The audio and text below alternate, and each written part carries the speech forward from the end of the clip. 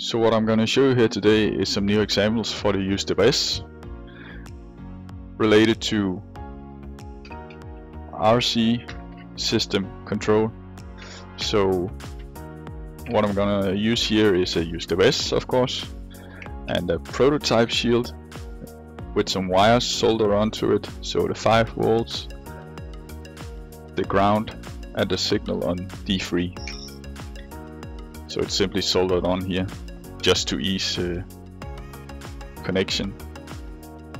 Here, just plug in the shield. So, and this is simply plugged into an RC receiver. So the first thing I'm gonna do is I'm gonna load the example code, Userbase. I've prepared 2 examples here. I have a position control and a speed control. So I'll start with the position control here first. So if we quickly run through the code here, I have some minimum position, some maximum position, and that's in degrees, so plus minus 90 degrees here. I have a lot of settings up here, and I have some routines down here.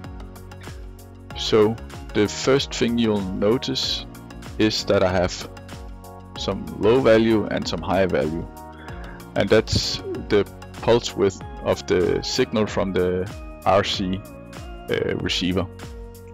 Usually you have a low value of around 1000 microseconds and a high value of around 2000. I set it to these values because I simply do a calibration routine whenever I start up, and this routine is situated down here. So what I do is I record the minimum and maximum position, or the minimum and maximum value from the RC system, and use that instead of some hard-coded values. If you don't want to use that, then set these values to whatever you have. Usually that's 1000 and 2000, like I said, and then set this RC init to 1, this boolean. Then you won't have this initial calibration. So the uStepper is set up for closed loop control without reinitializing the encoder each time, and that'll mean that you'll start the uStepper at the same position every time you start up the system. When this is set to 0, this, what is that, 1, 2, 3, 4, 5, 6th value here. I set my pin 3 to input pull up, so that's, I have an internal pull up on this one, and then I attach an interrupt to it, and that's the interrupt that's gonna get the signal from the RC receiver. I set my LED up as an output, and that I use to indicate if I'm done with the initial calibration.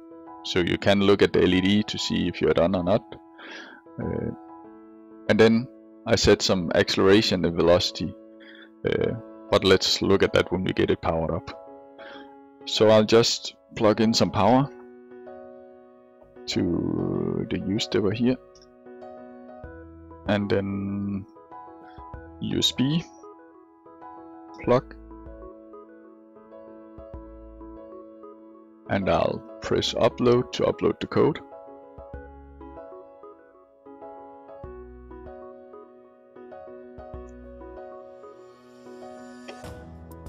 Then we're done. I'll power up my transmitter here, and I've plugged in the uStepper for the elevator stick here. So the first thing you'll notice is that there's no movement going on if I move the elevator up and down. That's simply because I haven't calibrated it yet. So how to calibrate is you move the stick to the lowest position for around a second, then to the highest position, and then you let go of it. And then it's calibrated for the minimum and maximum position. And this was from minus 90 to 90 degrees, the travel.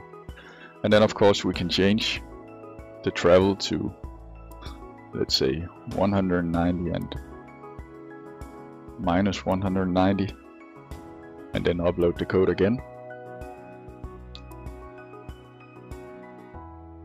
And then you'll see, well, once we've calibrated the system again, that we have 190 and 190 minus.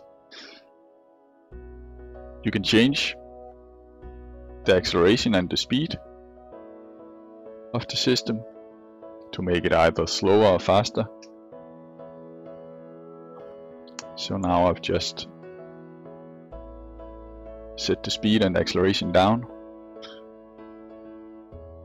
And we'll notice that when we do the movement after calibration, that it's slowed down. And of course, since we use closed loop, you will have the closed loop feature of the Userbase. So now let's try to set it back again, and then we could try to set the RC init boolean to 1 and the low value to 1000, high value to 2000, and then upload the code again. Then just verify that we don't have to do the initial calibration. Yeah. So now you just go directly without initial calibration to movement. So that's essentially what this example can do.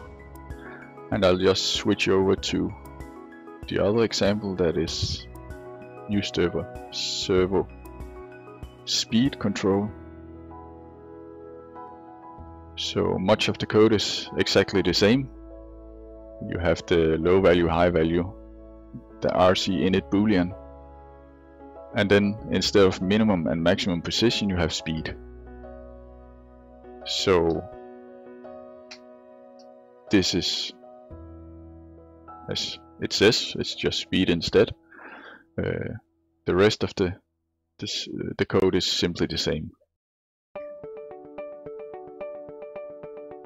I again have to do initial calibration, and then I just have speed control, both forward and backward. And again I can change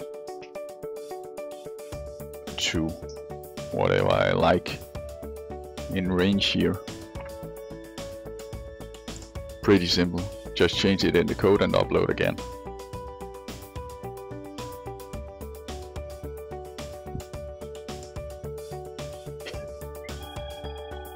And now it's going pretty fast. So here I'm going to show you an example of using the RC speed control for the Userbase. I'm going to use two Userbase in this example. I'm going to set the RC init to 1 and set the corresponding low and high values to 1000 and 2000. And then I'm going to set the speed, and I'm going to invert the speed on one uStepper compared to the other, since I'm going to drive a tank. So here's the example. It's a design I saw on Thingiverse. I modified it to take Userbase and take a power tool battery. Then I'm just using an RC system to run it. So that is what these two examples can do. You can imitate an RC Servo with a closed loop precision control and variable range, or you can use it as a speed controlled motor running from your RC systems with variable speed range in both positive and negative direction. Thanks for watching.